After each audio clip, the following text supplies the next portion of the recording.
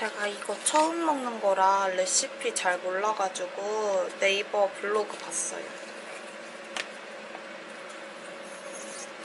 카레 냄새.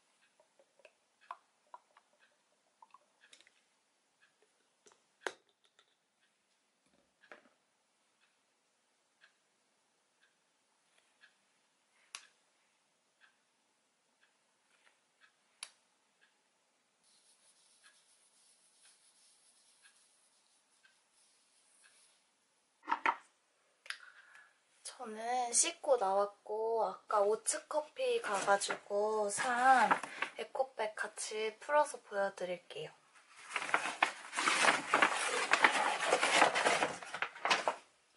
이렇게 예쁘게 포장되어 있었어요. 여기에는 오츠라고 써있고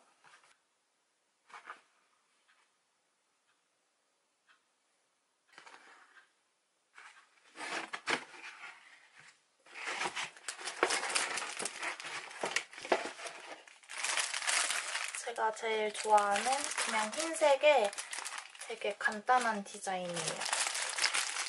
이게 9,000원이었거든요. 엄청 싸게 샀어요. 짠. 오츠. 그리고 이게 크기가 좀 커요. 그래서 학교 다니면서도 진짜 잘 쓸 것 같아요. 마음에 들어요. 그리고 제가 이거 사면서 막 거기 다른 뭐 연필도 있었고 뭐 여러 가지 있었는데 제가 유심히 봐서 그런지 거기 직원분이 이거 오츠라고 써져 있는 거 진짜 실제 판매하고 있었거든요. 1,000원인가에 판매하고 있었는데 이거 선물로 주겠다고 하셔서 받았어요. 기념으로 가져온 스티커. 여기 갔는데 직원분들도 진짜 친절하시고 커피도 엄청 맛있고 그래서 진짜 자주 갈 것 같아요. 집에서도 가깝고 그래서 자주 갈 것 같아요.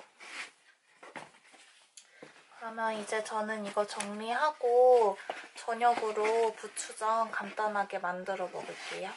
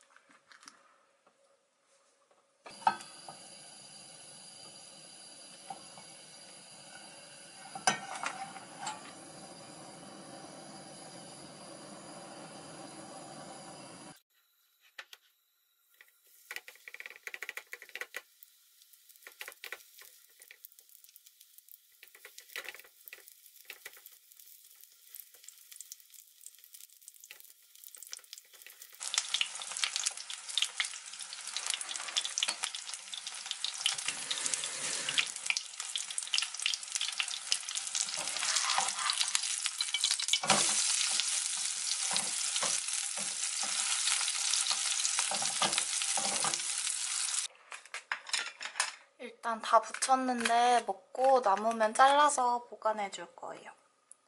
이거는 엄마표 김치찌개랑 원래 간장.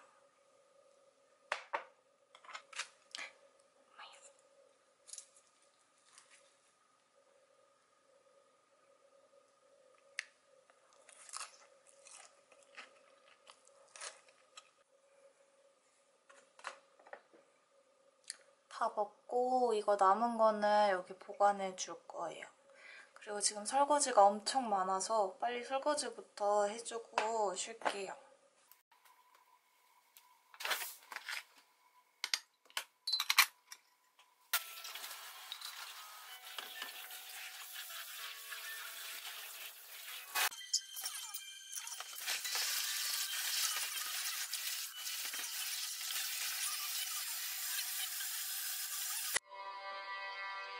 분명히 은호가 날 위해서 뭔가를 한 것 같은데.